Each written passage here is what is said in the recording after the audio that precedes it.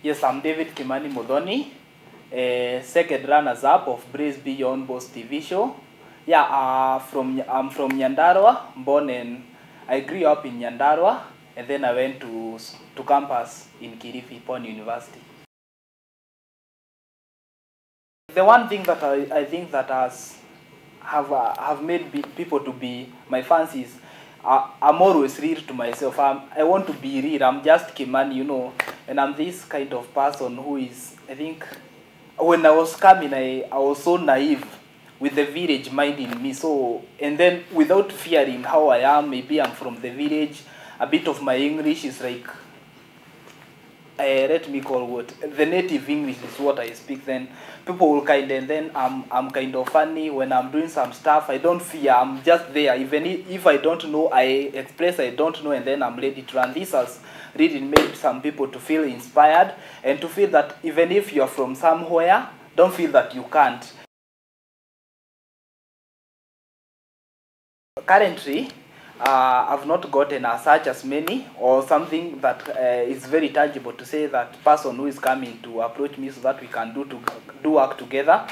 But that was my passion, just to help the less fortunate who maybe probably lacked a first chance or missed a chance in education. Now what I aim at doing is giving them a second chance to education, because for me now all through my life it has been other people coming through so that I get through my education. And you see, I started school very late in 2003 when free education was introduced, and now I'm thinking those who were before that, before the free education came, most of them were very and really wanting and they were capable of having education. But now because of the finances and the staff, people who came to a background like the one I came from, not a very good background, just a humble background from the low income earning family, so they've got this problem now that they've grown old. They want to get maybe the basic literacy. Some of them dropped out of school due to some issues, others are school fees. Now I'm giving them a platform where they can now redo their exams, get literate, and so that they can be able to be helpful to the economy and be able to make their decisions wise and do something that is going to sustain them for their lives.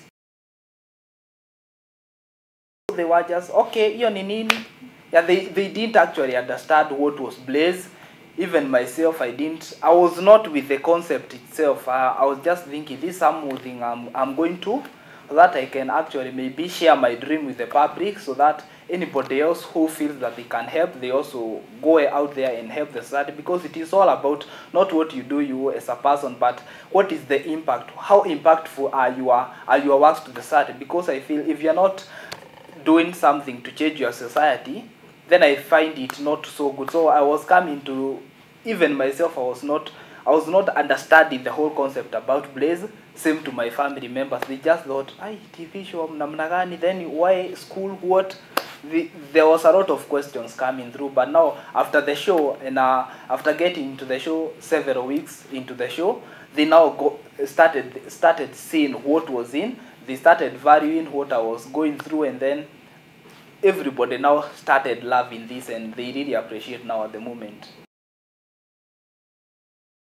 The most difficult task or challenge in the show was the first episode, where I was now to deal with town artists. And you know, see, now me coming from somewhere I really didn't even associate with urban music. Now you're given a challenge to deal with Timothy, and I'm like, I don't know this person, I don't know the artist. The first thing I went is to Google him, go on YouTube, and at least see his face, get what music he does. So you see, I was with all this difficulty now coping up with this, and I've got 48 hours and we have to do much. So it was really a trouble for me.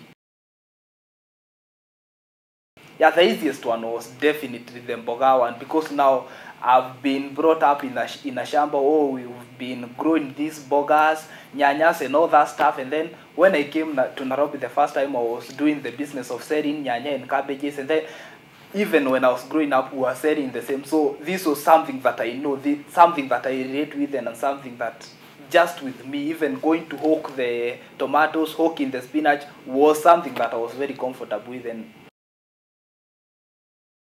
behind the scenes, all the jazz, especially King Kaka, was this low-coming guy talking to you, just helping you to know how you can handle right from this angle, this and this. And then Judge TK talking with him, and behind the scenes, you will see him not the judge you see on set, because now behind he'll be telling you how he started off.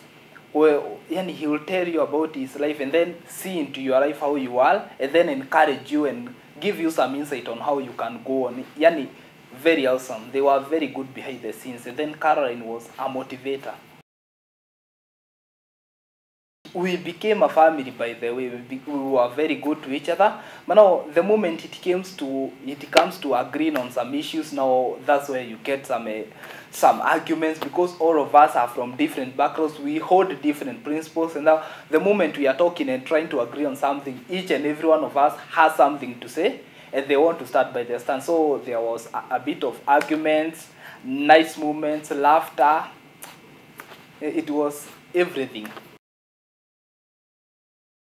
From BYOB, what I've really changed is my perception of reality. You see, sometimes you'd see some things that you'd perceive some things that they are impossible. You perceive some things that you cannot do them because maybe from this, I'm from this, I have this. No, now it is just my perception of reality has really changed.